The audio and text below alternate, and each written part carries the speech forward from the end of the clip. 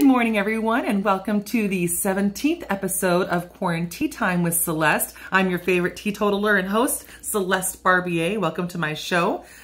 Today, I am drinking Republic of Tea, Cuppa chocolate teas. You've seen me have this box before. Last time I had the peppermint, but today we are doing the red velvet. So I'm wearing velvet. This is why I chose the red velvet. Usually there's a theme and there's a reason. If it's lemon, I wear yellow. That's just how it goes. It's red velvet, so I'm wearing purple velvet. That's how I roll. And for birthdays, happy birthday to anybody that happens to be celebrating. Today is April 8th in the year 2020. It is a Wednesday. And it is also Betty Ford's birthday. She was born on this day in 1918. And I found a good quote by her that's relevant to our situation today. She said, "You can make it, but it's easier if you don't have to do it alone." Now, this isn't a stab for those of you that are on quarantine all by your lonesomes. It just is kind of to remind you that we need to reach out, be part of a community, tune into the Quarantine Network or any number of shows that are out there, and make sure that you don't feel alone. Reach out to friends. There's so many different ways. You can do Zoom, you can do WhatsApp, you can do house party, Marco Polo, text, all kinds of ways to talk to each other. Another quote, I wanted to do another quote because it was so short. Here's another Betty Ford quote.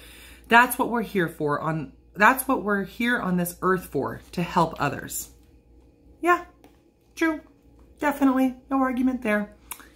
And there are actually only 3 days, the national days today. The first is National Empanada Day. I love empanadas. Empanadas are awesome. Yum, yum. Give me some, okay? National Zoo Lovers Day. Okay, well, zoo lovers just gotta calm down. You can't go to the zoo today, all right? We'll have to wait till all this stuff is over. Anyway, so the other one is called National All Is Ours Day. And the cool thing about the National Days calendar is you can click on any of the days if you want to know more about the history and background of what that day is for and how to celebrate it. So the National All Is Ours Day seemed kind of vague, so I decided to click on it and find out what it's all about. And it's pretty amazing. So I printed out what it's all about, and I'm going to read this to you. So National All Is Ours Day is observed each year on April 8th. National All Is Ours Day takes us along 3 views of appreciation. You can celebrate any of these approaches to the day or pick the one that best suits you. The first approach to the day can be looked at as a time to reflect on all the beauty of nature and all the wonderful things in life.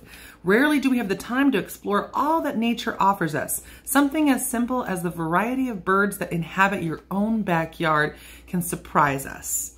Whether we look up to the skies or closer down to the flowers, it is about taking in the surroundings and how beautiful these gifts are to enjoy.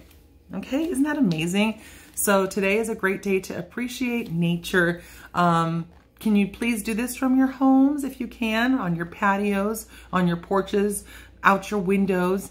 Just look at nature, look at the birds in the sky, look at the flowers on the street, but don't go too far. Okay, and the second way you can celebrate this day is by appreciating all that we have.